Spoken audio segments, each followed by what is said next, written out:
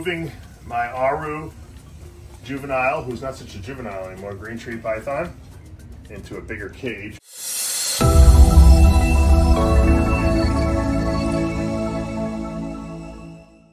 What's up, snake fans? Dave Palumbo here for Muscle Serpents Daily. Today is a long day for me. My friend Paul's coming over. He's bringing me a black tree monitor. He has one left, and he's moving, so he needs a place to put it. Probably won't showcase that till tomorrow's video because it's going to be a little skittish. But we'll be taking a look at some snakes here this evening since he'll be here, and we'll be moving some stuff around. And so I figured we'll just shoot some stuff randomly. We also had a little bit of a storm here this past couple days. It's been very windy and raining, so I think there's some locking action from what Pablo told me. So without further ado, let's take a look and see what's going on in the snake room. All right, a little update on our super Fire Diamond Boas in their naturalistic enclosure. And there's one that they're kind of hanging out with each other right now. They're definitely they're not breeding or anything like that. They're not really ready. They probably need another year or so. And I don't even care if they breed or not, but it's kind of cool. Just checking them out in their natural habitat right there. It's funny, they're really so content. These guys are always in the trees, which tells me that boas like to climb. Very rarely. Sometimes, you know, when they eat, they'll go on, sometimes they'll sit on the bottom, or they'll go up there and they'll bask under the radiant heat panel I have there. Sometimes they'll get a little UV light for themselves. But by and far, they, you know what? I've noticed they're really lean. And I think it's because they get a lot of exercise in here. They move around a lot, climbing. Whereas most, you know, boas, if they're in a tub type of situation and setup, they're pretty much not going anywhere, you know. So these guys are actually exercising, which is, I imagine, probably really good for them. All right, we're moving my Aru juvenile, who's not such a juvenile anymore, green tree python, into a bigger cage, one of these focus cubes. We're moving Paul's Amazon basin into her cage. She's squeezing hard in my hand, but she hasn't bit me, you know. I put a glove on because I don't want to get bit, but she really hasn't snapped at all. She's our best eater, as green tree pythons goes. And I mean, we don't overfeed her or anything like that, but she definitely is probably the best one, and probably the prettiest one we have too. A lot of blues in her. You know, usually you can't hold these things. They have very big teeth, and you don't want to get bit by them, that's for sure. It hurts, but she's really nice. So we're gonna put her down here, and it's nighttime, so all the lights are off. But then we'll put some cocoa husk in here tomorrow for her. Let's see if we can get her to go on a perch. Here, let's go. Come on, big girl.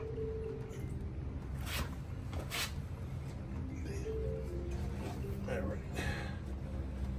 let her go there. There we go. All right, now we're going to take the Amazon basin that's in the process of changing colors. It's going through its autogenetic color change. Probably just rinse it off a little bit. We're going to put her into the cage where green tree python. This cage seems to hold the humidity really well. And these Amazons just don't do well if they're not constantly being rained on and wet. She'll do well in here. She's in the shed.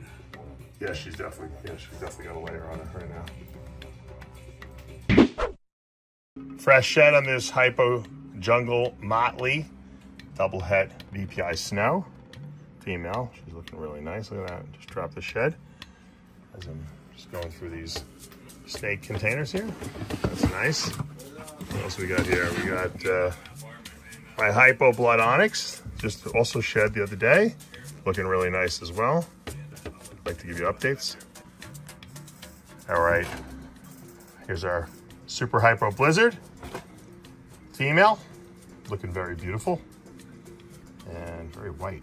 I don't know if the camera's picking that up. It doesn't look as white on the camera as I'm looking right now, but she is beautiful. This girl. That's beautiful white color. I love to come in here at night sometimes and just check a look at the boas because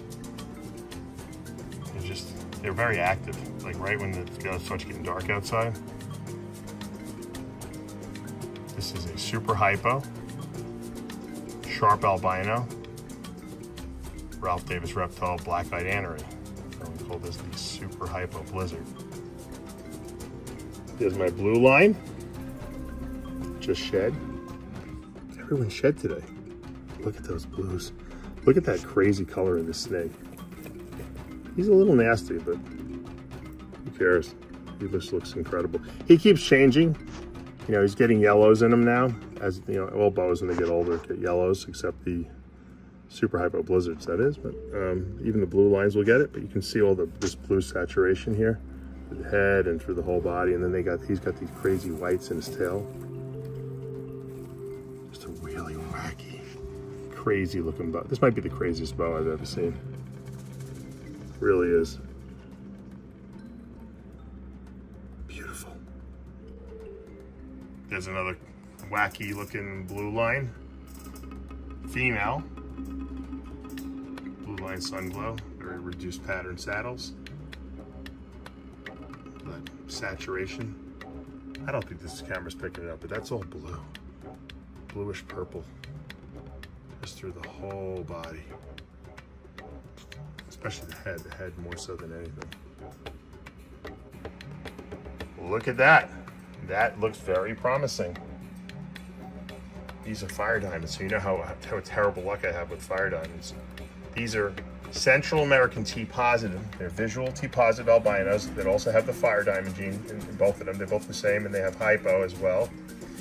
And they're breeding. It's like, wow, in a very small tub too. This is a surprise, very welcome surprise. The male's on top, obviously female on the bottom.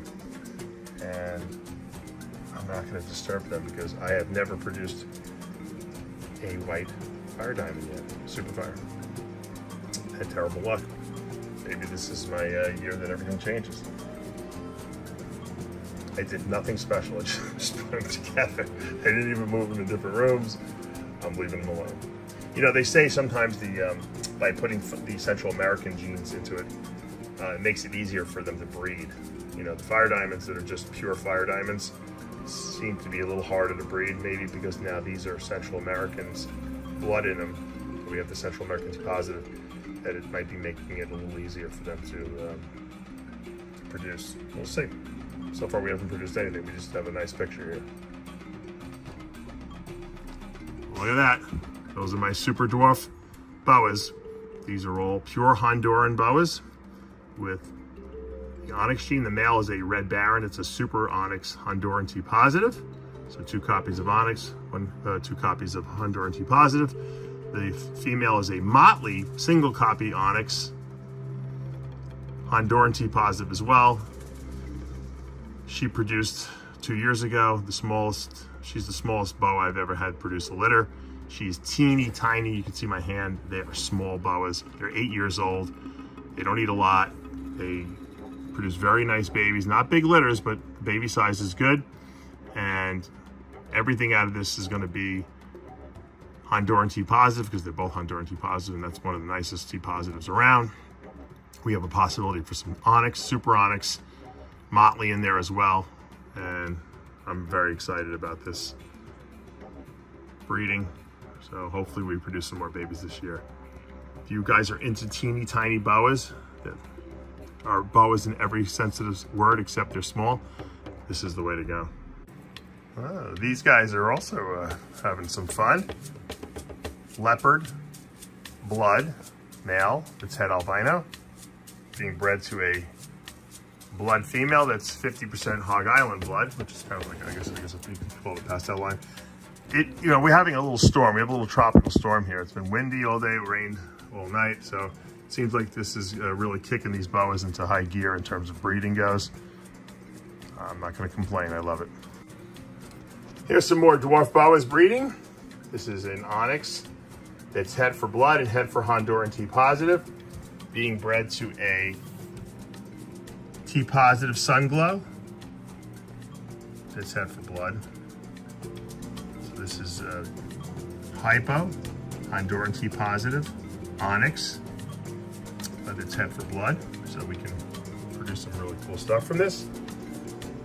We can produce some super onyx, hypo super onyx stuff that's Honduran T positive. We can get some blood if we get really lucky in there as well. These guys just shed. I expect to see some breeding. I don't see breeding action right now, but I expect to see some breeding action probably. Usually after they shed and with a rainstorm like we're having, we'll probably see some breeding. He's tiny, but these are tiny snakes. They're super dwarfs. All right, there's a motley female that's triple het, blood, leopard, and call albino. That's a good one. Being bred to our triple het, blood, leopard, call albino. So triple het to triple het, those are big odds. 1 in 64 chance of hitting a blood, leopard, albino. With this pairing, they just shed. I don't see any locking right now. I don't even know if the female's big enough, to be honest with you, but we're trying it anyway. So if it goes, it goes. If not, we'll have to wait till next year. So they're beautiful. They're actually pretty beautiful snakes for being triple hets. You know, they have some really nice coloring. The motley, of course, is a little nicer, but that male is very light. So we'll keep an eye on this over the next couple months. All right, guys, that's going to do it for today here at Palumbo's Pythons and Boas.